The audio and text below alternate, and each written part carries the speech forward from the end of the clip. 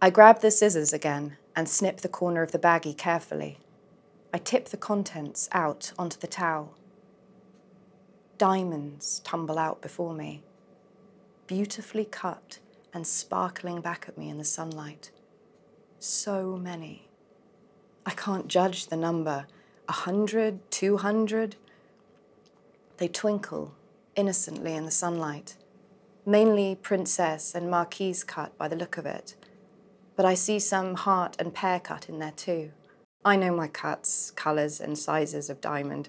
We looked at every possible permutation before Mark and I settled on the one in my ring.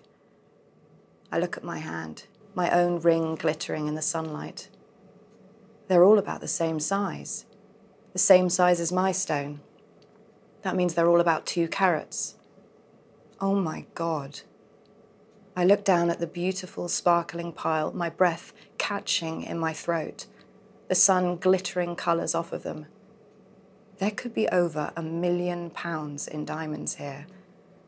Oh, wow. Wow, wow. Holy crap. Mark! I call, slightly off key, slightly too loud. Mark! Mark, Mark, Mark! My voice sounds weird. I hear it coming from me, but I don't recognise it. I'm standing now. He runs out of the bathroom, bare-chested. My arm goes up and I point at the pile before me. His eyes follow my finger. Watch out for the vomit, I shout. He dodges it and stares at me like I've gone insane, finally coming out to me in the sunshine, completely confused. What the? Then he sees it. Oh, Jesus Christ, bloody hell. Right, bloody, okay, Christ. He stares at me.